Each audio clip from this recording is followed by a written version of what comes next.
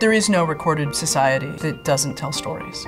It's how we connect with each other, it's how we tell our mythology, it's how we explain who we are.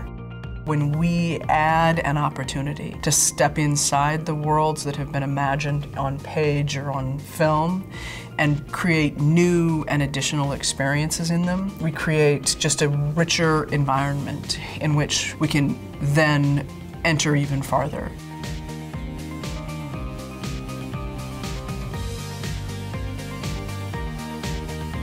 Leviathan is a new story world. It's a fully built digital landscape that fans and audiences can step inside and experience stories within that digital world.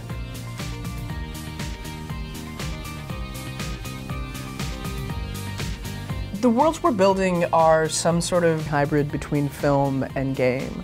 You have the flexibility of an open world type game where you have a fully built environment that you can be inside and you can interact with, but you have the elements of told story from film. So you have a storyteller in that digital space who's taking you on a journey that's, fun or adventurous or scary.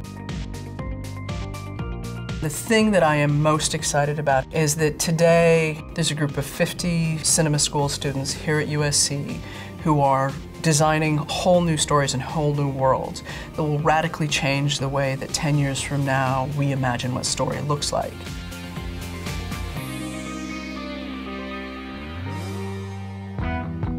The biggest things that we are leaning on as we push this boundary are really radical shifts in the amount of processing that we can do at speed. The Intel engineers are really imagining that the barriers and the expectations for how much compute can you put in a box this big is radically beyond anything that we see today. And as we improve those technologies and make them available at a really sensible consumer type price point, you can be able to step inside those worlds in your own home.